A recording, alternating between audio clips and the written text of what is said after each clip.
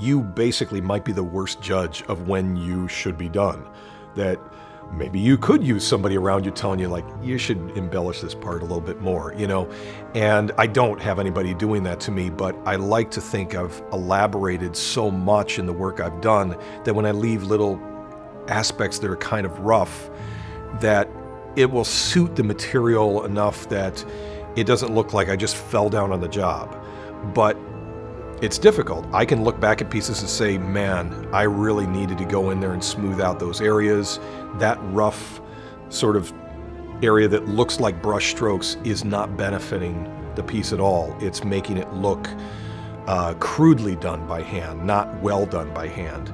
So I'm never of one mind about it. Like, I'm never 100% happy with my work forever. Like, I could be happy when I did it, look back at it later and go, oh, didn't see that then. Because your perception is getting corrupted by the amount of time you might be staring at something. If you could really always put aside something for a while, return to it when you've almost forgotten what it looked like, and then have a fresh perspective of it, that's fantastic. It's the same reason that in drawing a face that's completely dead on, looking towards the viewer, if you've looked at it through a mirror to see whether or not the eyes are balanced, if the sides of the face look like they properly are synced up, that's an extremely helpful tool. And I almost always remember to do that. But, you know, there's certain things that your consciousness is gonna lapse on, and you want to use as many things as you can to sort of snap yourself back in. The 1989 Batman movie had a big impression on me. I got out of college that year and got into the working world that year, but I also went to a Batman-themed party that summer where I dressed as the Joker with a contraption I built that would actually hold my smile open the whole time. So I bent a wire into a shape where the corners of it are sucking in the... Anyways, I don't advise doing that, but it worked. And the movie was one of those things that, you know, made this enormous impression upon everybody at the time, because graphically they took something you didn't know exactly how they could adapt it to match the comics. They weren't doing the thing of casting a guy who was that physical specimen like the comic book. They were going to do it in a new way where it was based upon treating Batman as an armored character, and, you know, you were interpreting him. It's like Batman as per the filter of Darth Vader, where now the cool black car he's got is matched by a cool black outfit. And it worked. It obviously was very compelling.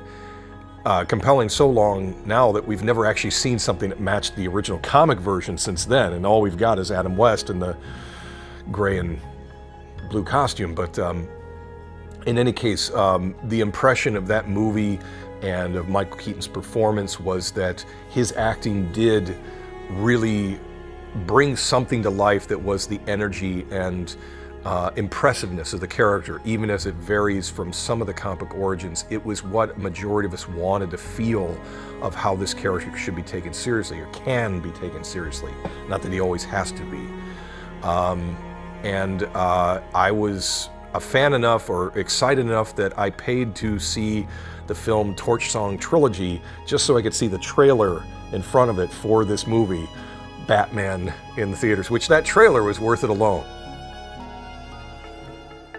This Batman image is part of a series of images I did for what was a lenticular cover that came out for Batman's 60th anniversary back in 1999. And so I had painted a series of images that were showing sort of a spotlight going across a wall that would catch him in the spotlight for a moment as he reacts to, you know, he's lifting his cape up to block you from getting a full view of him. But then part of the graphic has the cape drop and you see his chest clearly portrayed. This was one of the first straight images I had done of Batman before I got a chance to work on the character for a full graphic novel.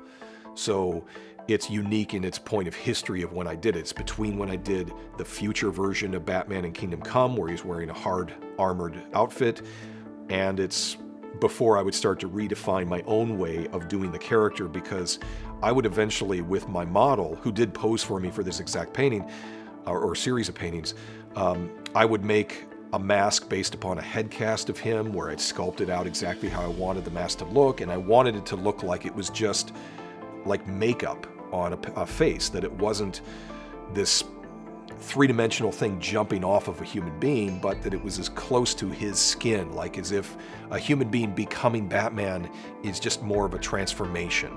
It's less about what's plausible and more about what matches what the comics always did, which is they treat costumes as really just naked skin painted.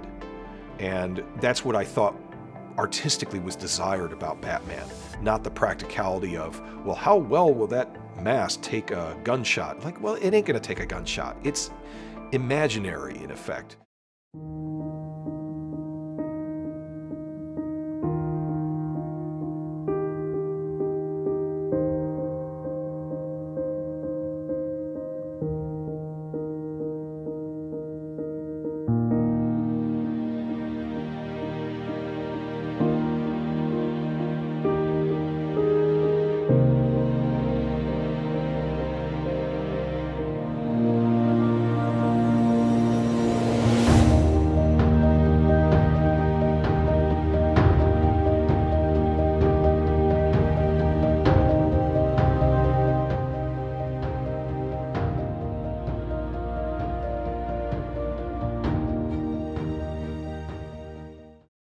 I did a number of cover compositions for Batman before I even started the gig that were just standalone shots of him in various points of posing or action, and I believe this was one that I conceived of him doing sort of a full-body dive. In fact, it might also be that it was a bit of a revisitation of a sketch, a little sketch painting I did of the Batman Beyond character before, and so I was sort of doing it now as the Bruce Wayne Batman in this sort of launching, like a missile shape of him. And luckily, because of that design standing alone, it's removed from whatever the storyline was at that time for the cover it was part of, so that we can still look at this piece today.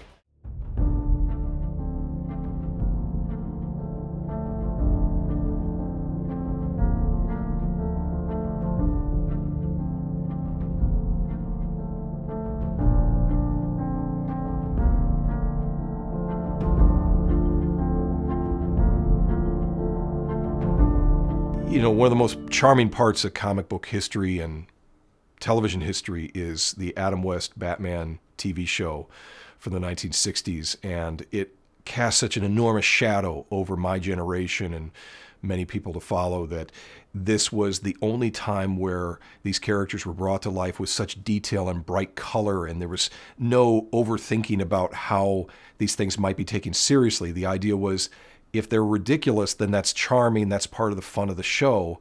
But at that point in history, they spent real money pulling this entire show together with complicated sets and costumes and, you know, pretty accurate casting for many of the characters, that this was just one of the biggest pieces of history of adapting these things, that even though it's farcical in part, it's absolutely beloved and taken seriously by many of us that did grow up on it.